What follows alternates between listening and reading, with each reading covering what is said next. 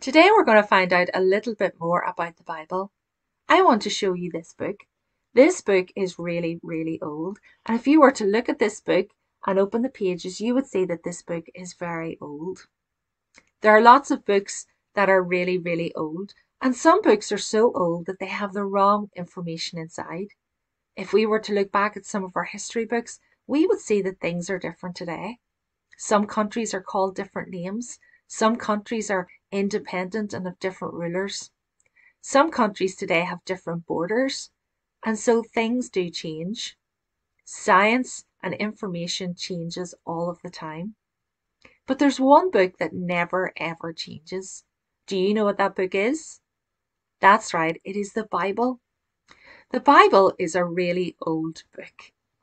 Now, the Bibles that you maybe have in your house maybe aren't that old because Bibles are printed and there are new Bibles printed all the time. But the words inside the Bible are old. There are some parts of the Bible that are over 3,000 years old. But did you know that the Bible is the best-selling book in the world, even though it is so old? There are around 10 million Bibles that are bought every year. Isn't that amazing? And so the Bible is an old book, but it is right up to date. In Bible times, people wore different clothes. They spoke different languages. They lived in different countries. They ate different food. Maybe you can even think of some ways that life is different today from when it was in the Bible. But even though life is different today, even though we wear different clothes and we eat different foods, people are still the same. The Bible is about God's amazing plan. God's amazing plan for you and for me and for this whole world. God has not changed and God's plans have not changed. God is still the same, and the Bible tells us that He is the same yesterday, today, and forever. The Bible is about God. It is about God's amazing plan. And God still has an amazing plan today for you, for me, and for the whole world. God does not change. God is still the same as He was thousands of years ago. And that is why the Bible is right up to date. In the picture, you can see a young boy. This is King David. What do you know about King David? Can you tell me some things? Yes, King David was a shepherd. He became a soldier in Saul's army. And then he became a great king.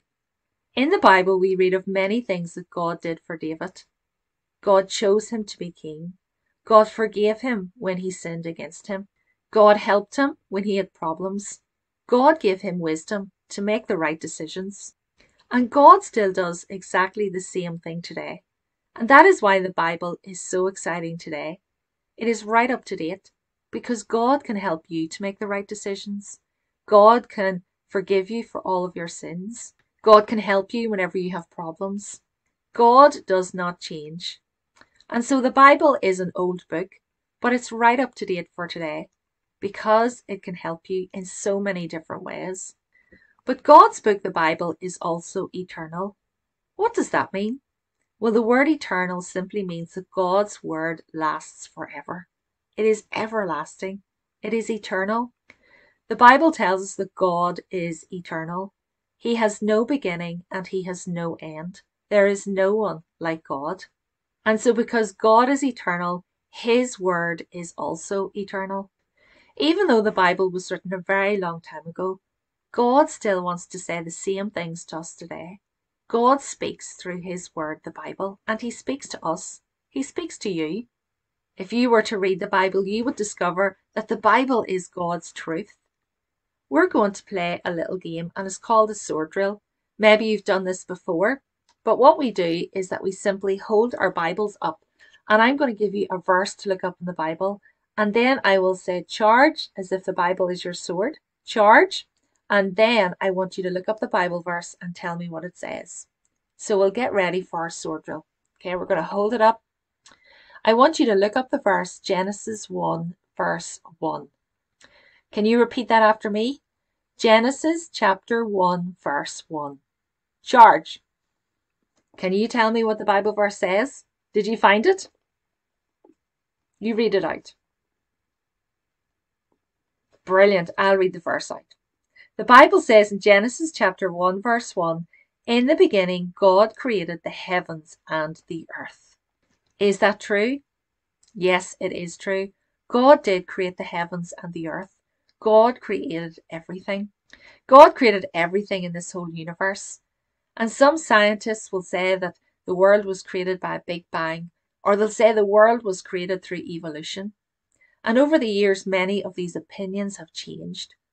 But God's word never changes. And God says that He created the heavens and the earth. He created everything. And that is true. The next Bible verse I want you to look up is found in Jeremiah chapter 17 verse 9. This is a book in the Old Testament. Okay, so get your Bible ready. Let's say the verse together. The Bible says in Jeremiah chapter 17 verse 9. Charge. If you find it, you read it out loud. Did you find it? Brilliant. The Bible says in Jeremiah chapter 17 verse 9. The heart is deceitful above all things and desperately wicked. You know, that reminds me of the second picture that we see. It's a dark heart. And that reminds us that our hearts are dark. Our hearts are full of sin.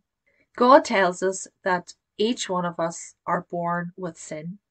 Each one of us have sin in our lives. Is that true? Yes, it is. Is that true for you? Yes, it is. And so what Jeremiah wrote down thousands of years ago is still true today. That each and every person has sin in their life, sin in their heart. Now I want you to look up the very last verse. And it's found in John chapter 14 verse 6. John is a book in the New Testament. Okay, you close your Bible. Get it ready. Let's say it together. The Bible says in John chapter 14 verse 6. Charge. If you find it, you read it out. Did you find it yet? Let's read John chapter 14 verse 6. Jesus said, I am the way, the truth, and the life. No one comes to the Father except through me.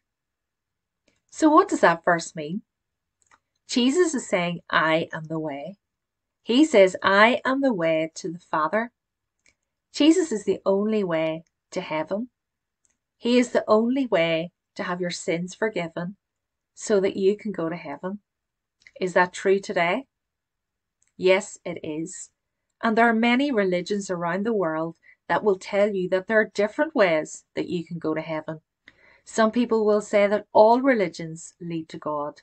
But Jesus said there's only one way to God, and He is that way. Is that still true today? Yes, it is. God's word is true today. God's word is always true. God's word is eternal. And God's message does not change. But not only that, the Bible cannot be destroyed. You know, over the years, and if we look back in history, we can see there are many times where many people try to destroy the Bible. About 300 years after Jesus walked and lived on the earth, there was a Roman emperor, and he decided that he would destroy every single copy of God's word. He was determined that no one would be able to read the Bible. Many Christians who followed Jesus and who read the Bible were killed. They were killed for reading the Bible and for believing the Bible. And so life for them was very, very difficult. But do we still have the Bible today? Yes, we do. And so that Roman emperor did not succeed in his desire to see the Bible destroyed, because we still have it and we can still read it. In fact, there are millions of copies of the Bible sold every year. There was another man called Voltaire, and he was a French writer, and he lived in the 1700s. And he too decided that he didn't want anybody to read the Bible. He said that 100 years from now, the Bible will not exist. Is that true? No, it's not true. Because the Bible is still in existence. The Bible is read by people all over the world. It is more popular than Voltaire's writings. In the past, many Bibles have been destroyed. Many Bibles have been burned. In fact, people who translated the Bible and who copied the Bible, they too were also killed. Many people have tried to wipe the Bible out, but they cannot wipe the Bible out because it is God's word. There's a verse in Matthew 24, verse 35, and it says this. It says, heaven and earth will pass away, but my word will never pass away. God's word is eternal. It cannot be destroyed. There are many countries in the world today where the Bible is banned, where people are not allowed to read the Bible. It is a crime. But in many of these countries, people are able to smuggle Bibles in.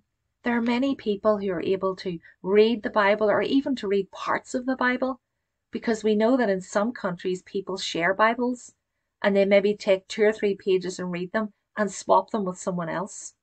We know that people can read the Bible on their mobile phone. They can listen to it online. There are lots of ways that people are able to read the Bible. And so we know that even in these countries where the Bible is banned, there are still people who are able to hear God's word. Isn't that amazing? And so the Bible, which is God's word, is eternal. It is everlasting. Isn't that amazing? If you have a Bible, you praise God that you have a Bible. Thank Him for it and read it and love it and share it with others.